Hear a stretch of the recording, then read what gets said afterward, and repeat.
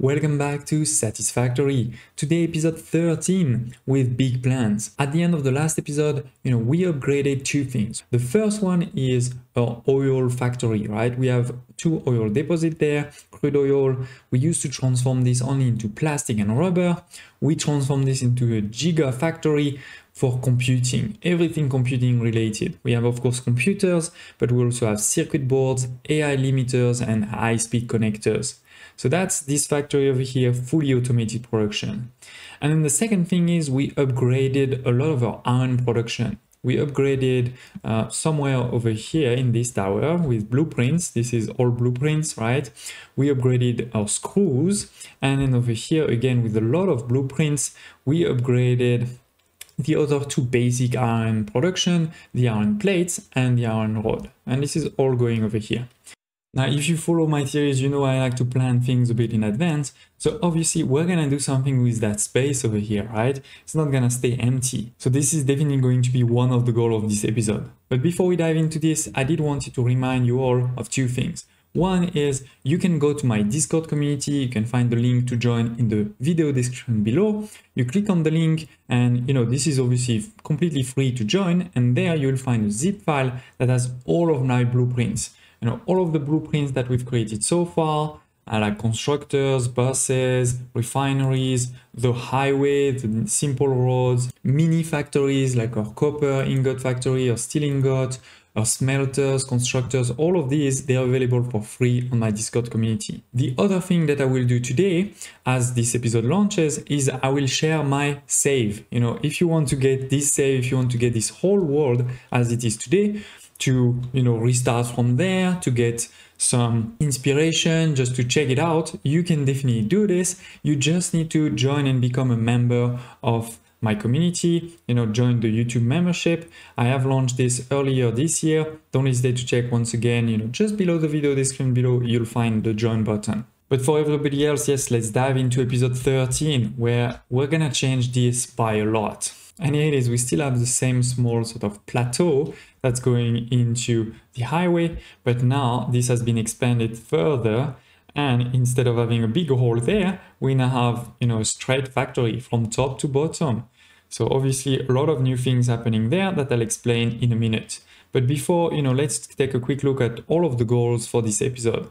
First of all, heavy modular frame. This is a very important one. This is this material that you can see over here. And it's basically the last material of sort of tier 5 that we didn't really do. And even of tier 6, one of the last of tier 6 too. So we're going to do it, automate it fully. And with this, we're also going to be able to do a lot of new milestones in a hub, right? We're gonna need tier 5 milestone, the last one remaining. We're gonna do 2 tier 6.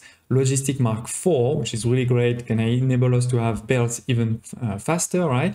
And similarly, Pipeline Mark 2, so it's bigger pipes, for your fluids. And then the last thing that I can show you right away is obviously extend our storage too. Like I said, in the last few episodes, we started making a lot of new things. We started making plastics, rubber, AI limiters, circuit boards, high-speed connectors, and computers. So they're all here. And we already had one over here for the heavy modular frame, so we just need to start putting some into it. And you probably have already guessed that this is what we're going to be doing over here. Instead of only 2 of these storages, now we have 5. So over here we still have the normal iron plate, but we also have 2 new ones next to it. We have the reinforced iron plate, which you may remember is just iron plate plus screws that goes into this one. And then we also have over here the modular frames, the basic ones, which is actually also a fairly simple recipe. It's reinforced iron plates plus the rods that we were already making over here. And then with all of those productions plus a couple of others, surprise, surprise,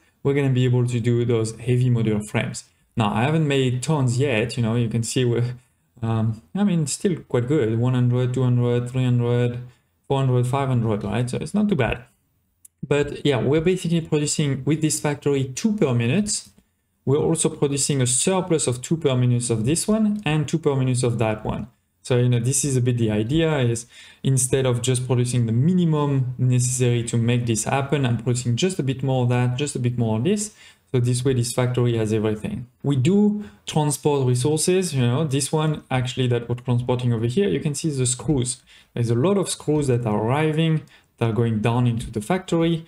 This is one of the inputs. There are also two other inputs that I'll show you in a minute. But before, let's go down. Now again, for the bottom of the factory, don't hesitate to check the previous episode that you can find in the video description below. This is exactly the same. I didn't change anything. The only thing I added is now a pillar over here to support the next level. But then we indeed have two next level, right? You can see this one I didn't do with blueprints. It is not a huge number of assemblers and manufacturers and things like this. So I decided to do it manually. So let me show you a bit what is happening. First of all, over here, we have 4 assemblers, right? You can see 4, they are doing reinforced iron plates, which means we're doing 20 iron plates per minute with this. And it's fully green, as you can see, working pretty nicely, no problem. So 20, and as I said, basically we're gonna use 18. So we have a surplus of 2. This is going to take iron plates and screws. So obviously the iron plates, they're actually coming from downstairs, right? This is something we've been producing at the bottom, right? This is this one there. It's being made over here and goes directly into it. We see it there, it arrives there. Then what will happen though is we will have, a smart splitter. Because I'm basically saying, first send some iron this side into, the assemblers, so those 4 here. But when you're full, you can send that back up and it goes into the storage. So that's the first input, right? With obviously basic splitters at ground level. And then the second input is screws, right? This is coming, as I showed you just before, from, oops, sorry, I am on the road. So it's coming from here, it goes down. Obviously it goes down first into this level, and I'll show you there, right? It comes over here, but also then it will go down and continue into this level, right? So that's what the screws here are doing. This is 270, so this is actually enough, right? Because we need 240. So that's fine, goes there, there, and there. And we do the same trick as always with an elevator. If you don't remember, basically you put 3 splitters on top of each other because that's the perfect size for an elevator like this. I have my metal beams to put electricity on, right? And on the other side, we're starting to merge into an elevator that goes into the top floor. So before we talk about this, let's talk about the top floor, because actually, as you saw, this is not really sent here, it's sent to the top floor first. Because in the top floor, we're gonna have more of those assemblers. This time it's actually 6, so 2 rows of 3. These assemblers are going to take the reinforced iron plate we've just been talking about to make modular frames and also iron rods, right? So first of all, as I said before, right, we have one of these elevators that goes directly to the top. That's the excess normal iron plate. Then over here, this was the screws that I mentioned. They go directly down. Basically, this is where, this belt here is just to put it where I wanted it to be, versus this is where the road ends. But yeah, we're getting, more importantly over here, we're getting the reinforced iron plate. Similarly as before, there is a smart splitter where we say, well, first send these reinforced iron plate to all of the assemblers, right, that you see over here. It starts there, continues at the bottom, then goes around, right, around and around, and continues this side, right, you can see over here, and it ends here. So it brings reinforced iron plate to the whole factory, and you can see this is all full, right, because we're producing more than what we're needing, because one of these requires 3, we have 6, so that's 18, we're producing 20, so we do have a surplus, as I said. And therefore this surplus then will go into the overflow, which is over here, right? So from time to time, we're gonna have an overflow that goes to the top into storage. Then secondly, what we need is also iron rod. So iron rod, they were coming also from the top, right? This is not from the top, sorry, from the bottom, this factory over here, right? This is making the iron rods. So they go over there, they go here, and you can see they actually go to the end there with one that will go to the top. So let me show you actually what's happening here, because it's slightly complex. First, so it comes here from the bottom. Then we have a smart splitter where, as always, we said first go into the factory. Then later, if you're full, you can go to the top. And actually taking the stairs, you can see it goes really right to the top to the storage. So this one is really the storage one. but everything else goes here, goes into this elevator to go to the top floor, where it arrives here to be the input, the second input, right? We have this splitter, so some of them goes this side, some of them that side, right? And then we do the same trick with the elevator down to bring it, right? And so that's the input. We have the input, input, input, and then in the middle, it gets merged. And I just realized here that I forgot one belt. So that is why this one was completely full versus the other one obviously are not full because we're using this to do things. So what are we doing with it? It goes all the way over here, right? It's merge and merge. With a smart splitter, as always, that's going to say first, you go that side, and then when you're full, you can go in overflow. And in overflow will be to the top into the storage. But first, more importantly, you go this side, and you can see we have 4 inputs. This is the 4 inputs of that manufacturer over here, which, by the way, I think this looks pretty cool with the elevator coming there. And then obviously with all of this in the manufacturer, this is where we're gonna start making the heavy modular frames, 2 per minute to be precise, as I said before, and they go all the way over here into the storage. So let's take a quick look again downstairs. So we need 4 inputs, the modular frames, the steel pipes, the in-case industrial beams, and screws. So obviously the first one we just talked about, right? These are the modular frames we're making on the floor above. They're coming directly here. And the second, that's also pretty simple, is the screws, right? It is the second output of the truck station, right? You have 2 outputs of the truck station. So that's the second one, comes here, goes there. And you may have realized we need 200 per minute. So this is really why I have 2, right? Because we need 240 there, 200 there. If I combine both together, this is not enough because right now we're limited at 270. And then we have 2 other inputs, right? The steel pipes and the in-case steel beams is definitely a lot less, 30 and 10. But you may also remember that we're actually not making that much of these ones. Instead of using trucks for this one for now, I decided to actually use belts. You can see the belts over here, right? And we can follow those belts. So we have the 2 conveyor belts, right? One for the steel pipes and one for the industrial beams on the other side. And we can follow them, inside or outside if we want.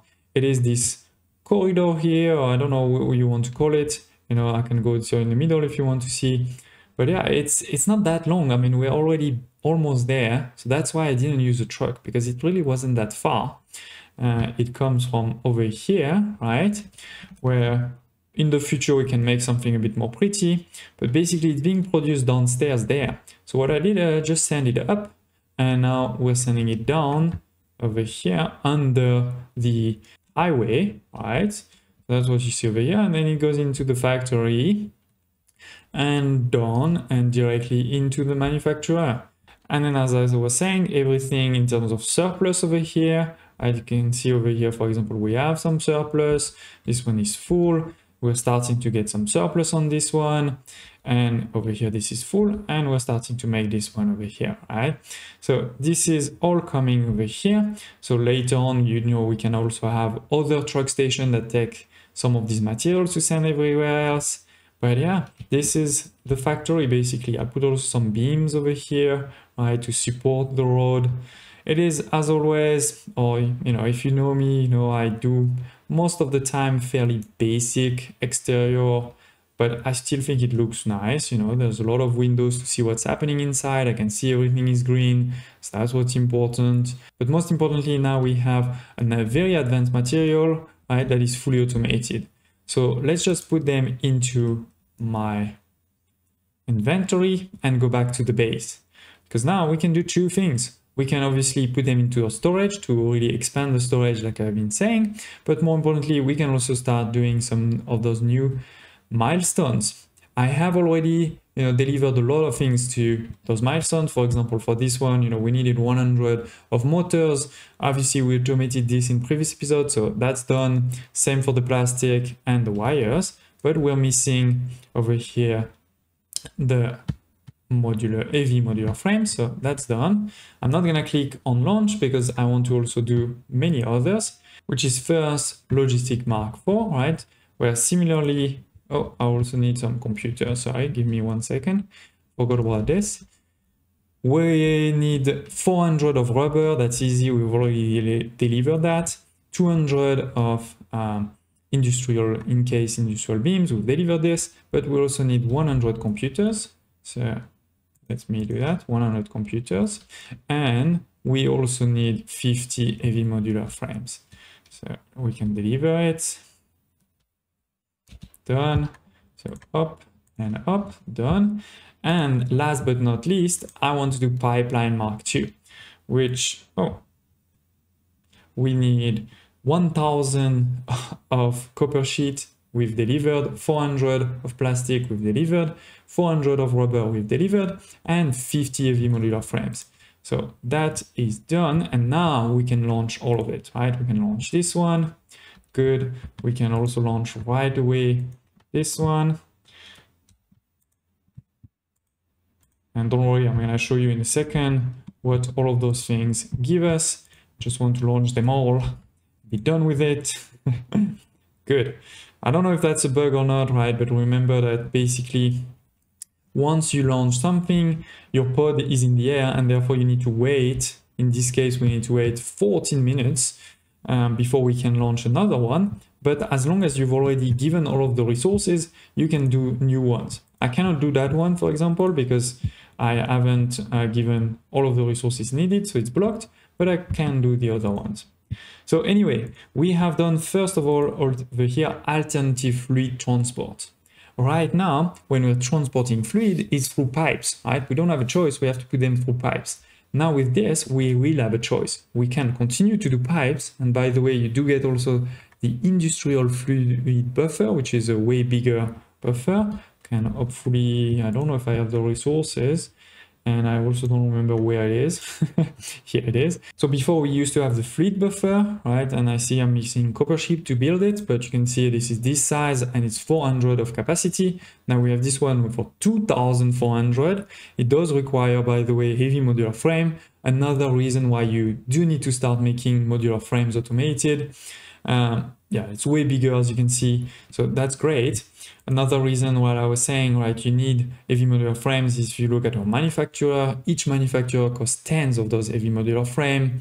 A packager does not, but also, for example, the truck takes 5, right? So there is many reasons why you want to automate everything in the game anyway. So yes, with this, we are able now to have more fluid into our pipe, but more importantly, we are able to package our fluids, package our water or oil, etc., into packaged oil or packaged fluid. It requires you to build something new, an empty canister, and it requires you to then put the empty canister and the fluid into this packager. So let me try to show you quickly. We'll use them, of course, in future episodes, but now I just want to show you a high level how that works. So you have a packager over here, right? It has 2 inputs and 2 outputs. One is durable material like the canister basically, and one is a round pipe for fluid. And this can also unpack, you can pack or unpack. We will have to make, as I said, those canisters into constructors. Where is it? Here it is, empty canister, right? It's going to take some plastic to make those empty canister. The good thing is it's a pretty good production rate, right? 30 to 60, so pretty good. Now you may be wondering, what's the point? Why would you do this? Well, because now you have this packaged oil or packaged fuel, you can put this on a belt, you can put this in a truck. Before, with the fluid, you couldn't do that. You had to really transport it with a pipe. Then moving to tier 6, the first one, related to what we just talked about is pipes. Pipes Mark II and pipeline pump Mark II, right? With this one, you can now transport 600 per minute of fluid instead of 300. It's worth noting that there is some, it's not a bug, but let's say that it doesn't work exactly perfectly at 600. So you may want to always, keep it to 580 or those type of things. But yeah, it still doubles in a sense. And then second, the pipeline Mark II, which instead of pushing the fluid by 20 meter up high, it's 50 meter now. So it's really a good one to have. And then last but not least, we have unlocked Logistic Mark IV. which will give us obviously Mark 4, but not just this. It also gives us something else that's very important because I want to do it in the next episode. So it does give us access to, as I said, Mark 4 for the conveyor and the lift, which now transport 480. So instead of 270, you go to 480. That's really a good boost. But it also gives you access to the fuel generator. And if you remember, if you've seen some of my previous episodes when we started to talk about fuel, I said at the end of the day, you probably want to use a lot of your fuel for fuel generators, for great, electricity production. It's way better than coal for sure. But we couldn't do that at the time. But now we will be able to do it. So that's definitely going to be part of the next episode. In the next episode, I do want to talk about fuel, but not just normal fuel. We're also going to talk about turbo fuel. In the next episode, I also want to talk about phase 3. We still have 2 things to do, 2 new materials to construct. So we should definitely do this. And talking about milestone, right? There is still 2 milestones for tier 6. But to be honest, we're not far. Because if you look at this first one over here, it's motors, we're good. It's plastic, we're good. It's rubber, we're good. The only thing we haven't delivered actually is the packaged fuel because we just unlocked it. But it will be a great, way for me to show this to you. And by the way, this packaged fuel can also be a great way to then use for your vehicles and also the jetpack that we'll unlock over here. And then last but not least, for tier 6, we will get the trains. Right, monorail train technology. It requires actually resources we have. We could have done it in this episode. I'm gonna keep it for the next one, but it's pipes, steel pipes, steel beams. We have delivered this, a bit more of computers, and 100 of heavy modular frames. So once again, you definitely want to automate this, but this will give us access to all of the train elements, and with this, we can really start expanding our base, expanding on the map by a lot. Of course, as always, don't hesitate to share if you have any questions, photo requests, and remember that on my Discord community, you can find all of the blueprints. And if you are a member, a YouTube member, if you've joined, you can also get my save. Thank you for watching, smash the like button, and I hope to see you next time.